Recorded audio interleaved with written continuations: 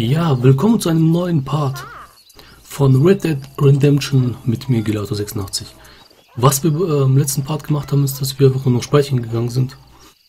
Und dann habe ich auch erstmal geschnitten. So, und hier sind wir beim nächsten Part.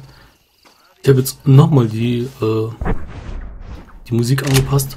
Ich glaube, jetzt ist es wirklich optimal. Okay, wir laufen jetzt zum... Ja, wohin laufen wir? Eine gute Frage. Was können wir denn als nächstes machen? Ich überlege. Wir können zu Seth, das ist der Stinker. Zu Irish. Zu Bonnie oder zu Nigel West Diggins. Ich glaube, wir gehen erstmal zum zu der guten Bonnie. Oder wir gehen zum Irish. Der ist am nächsten. Und der gibt uns die nächste Mission. Wir klauen einfach das Pferd hier. Let's go. Los, mein treues Pferdchen. Let's go.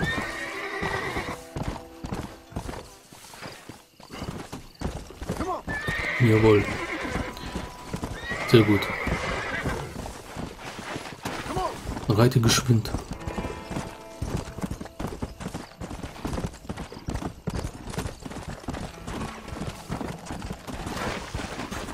Ja, was gibt's Neues?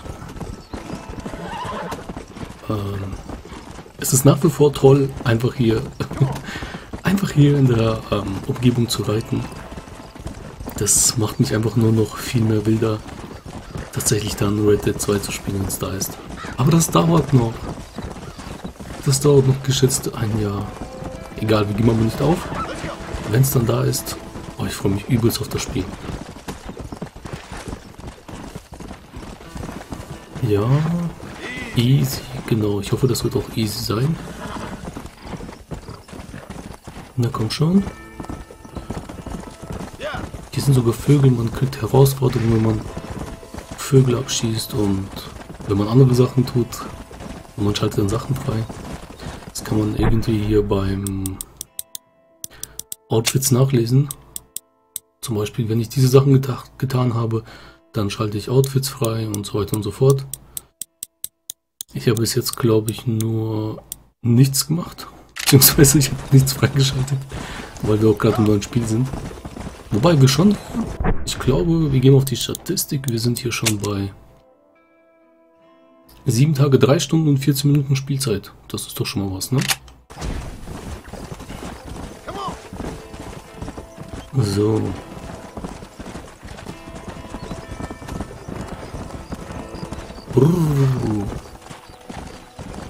Da ist unser Hauschen.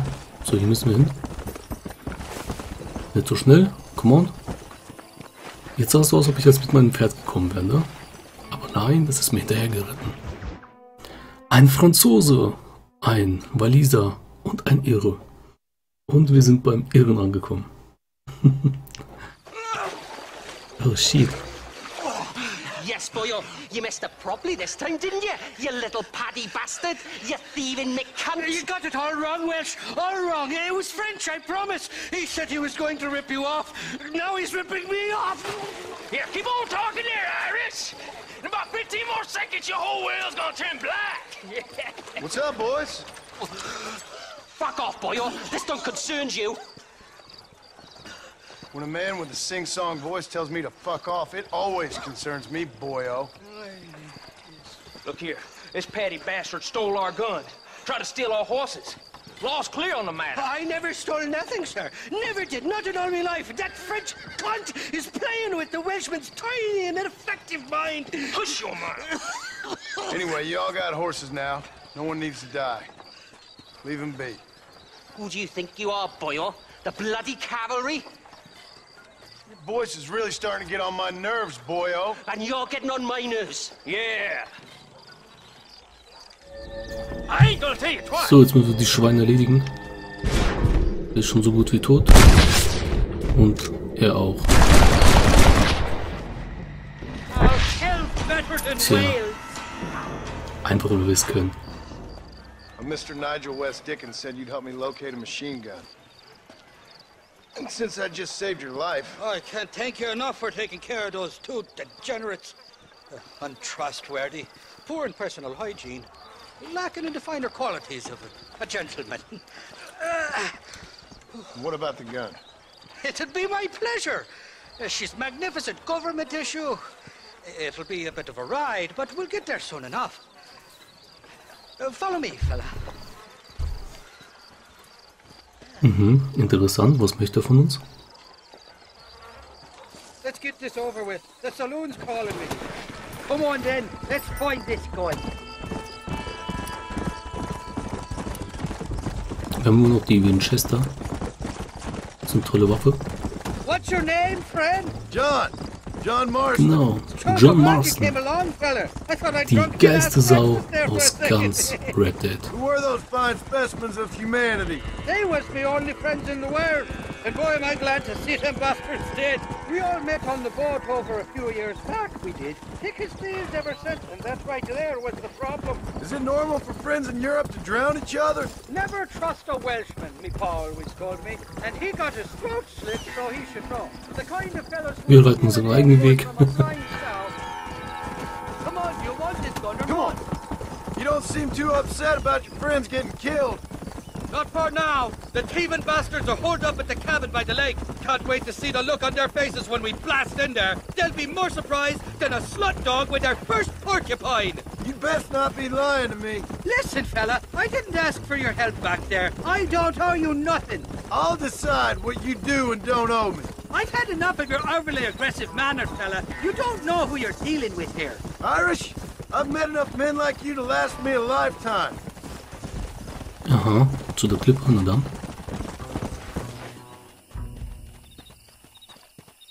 You can make quick work of those fellas if they give you trouble. The gun's stored just inside that shack. What about you helping me out? I'll cover you from the ridge. I'm better from long range. It'll be a piece of cake, fella. Trust me. Suche in der Hütte nach dem Maschinengewehr. Na dann. Wir gehen jetzt da rein und töten einfach alles.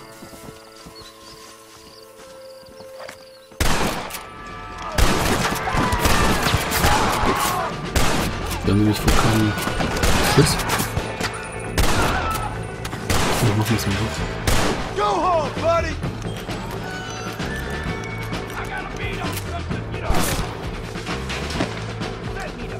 So, machen wir den Köpfchen raus. So geht's auch. Ja, wo ist der Bär?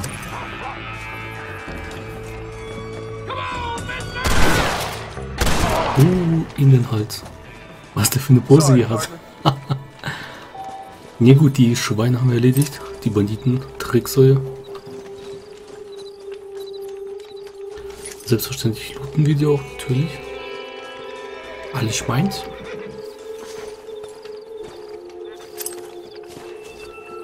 Was gibt's hier noch zu looten? Den hier. Und die beiden, ne?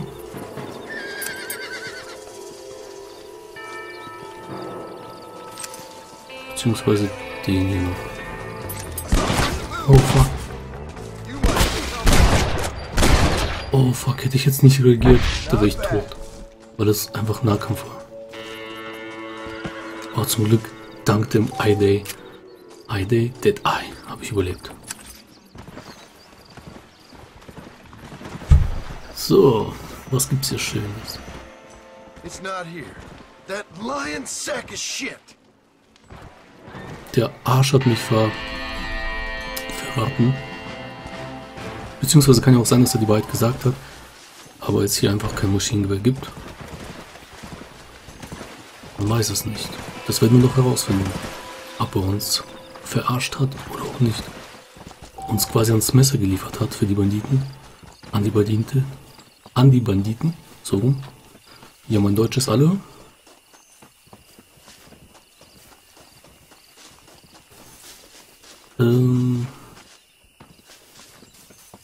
Ich brauche mal ein Pferd.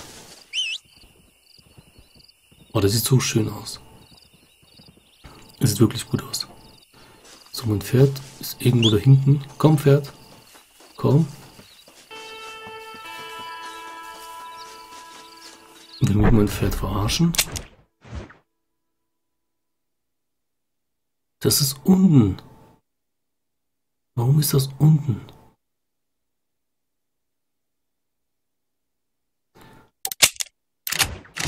Nee, also wir laufen jetzt hier lang und hoffen, dass das Pferd irgendwie hinter uns spawnt.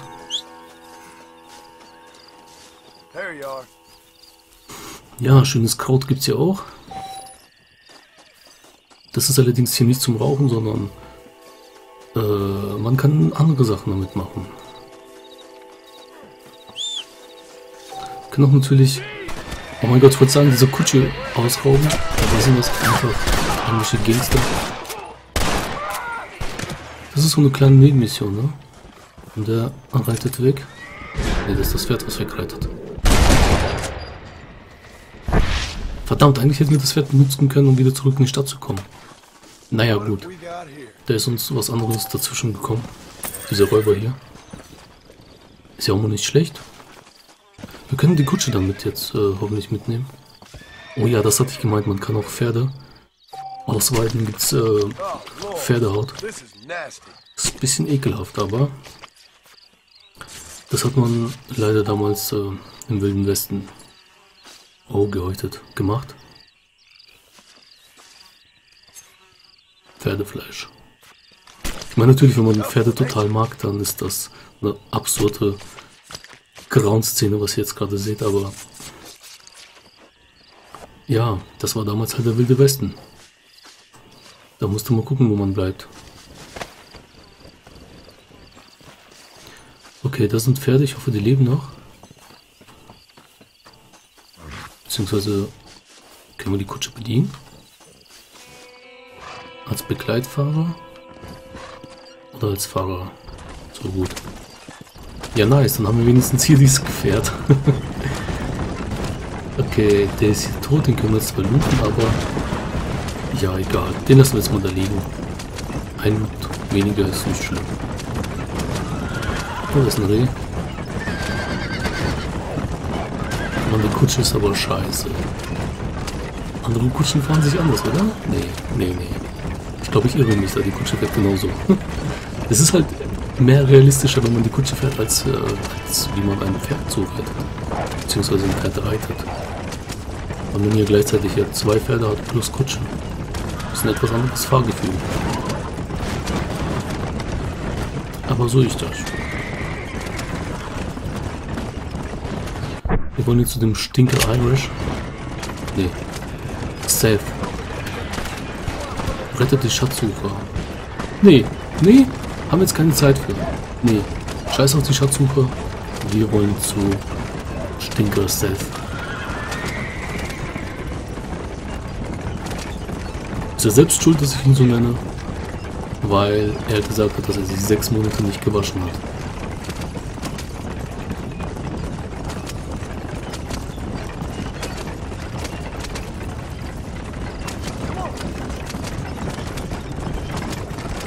Ich hoffe, wir sind gleich da.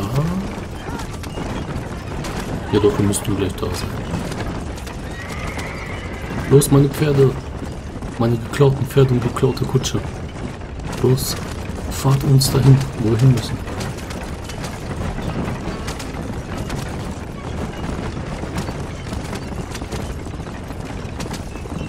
Und da war ein Fragezeichen. Und hier sind wir beim Court Capel.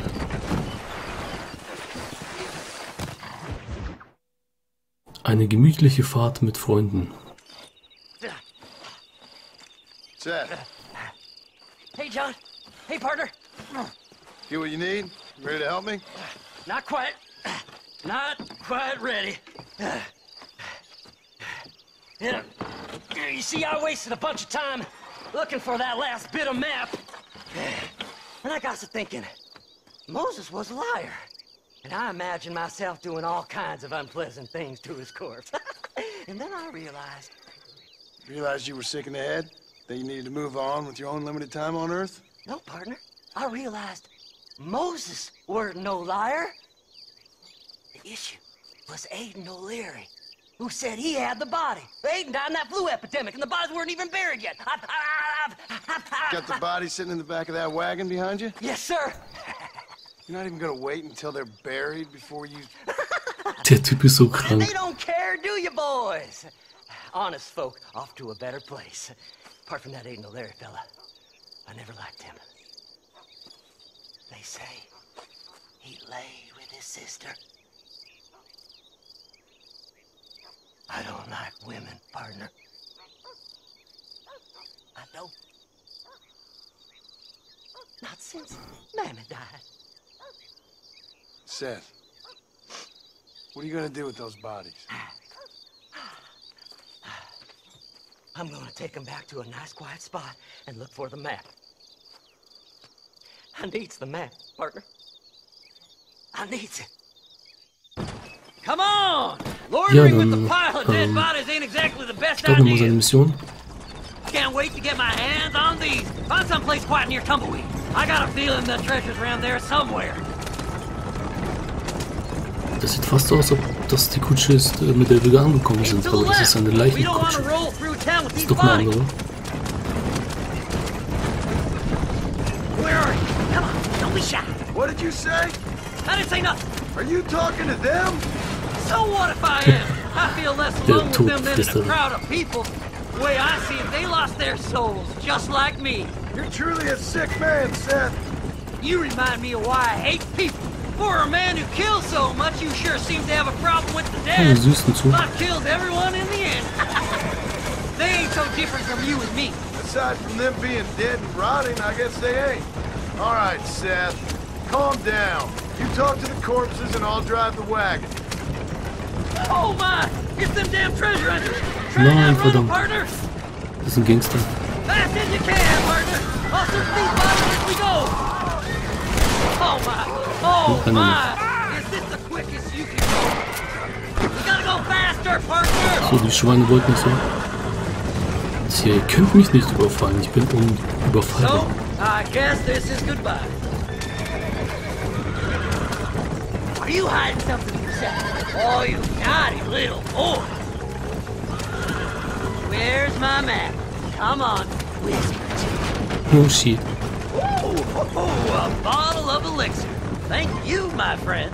Ich war gerade auf irgendwie so ein Besoffener, ne? Sorry, there ain't time for burial, partner. Nein, das sind noch mehr Gangster. Come on now, play nice, my love. So, haben wir This einen. won't take long. Wer möchte noch? Can't you go any faster? Will you be my friend? Well, look at this. Some elixir. Go left here, partner. Oh mein Gott, haben wir knapp überlebt. So, mal gucken, wir können auch den Revolver nehmen. Wir haben immer nur noch eine Sorte Revolver. Ich glaube, später kriegt man, weiß ich nicht, 4, 5 Revolvers, unterschiedliche, die alle etwas anders sind. Und doch tun sie alle das Gleiche, sie töten. Weitere Schweine. Oh, der hat Molotov gehabt, so gut. Eine. Legt euch nicht mit John Marston an, denn er macht euch kalt. Yes, here it is. I got the map, mister. I got it. I got Na, it. da freut er sich. Move them horses, damn it. Die armen Pferde müssen berghoch mit so einem schwachen Sarg fahren. That's where I was headed. Aber das schaffen die schon. Keep going. Das sind We're zwei. almost there. Nach Tumbleweed. Da-da-dam-dam-dam.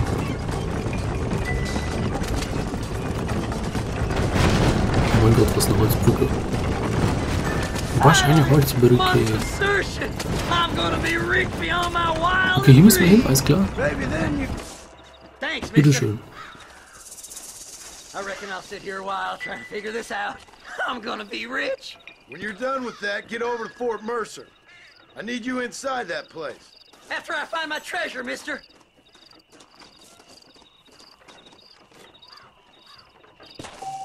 Ja, die Mission haben wir schon mal gemacht. Sehr nice.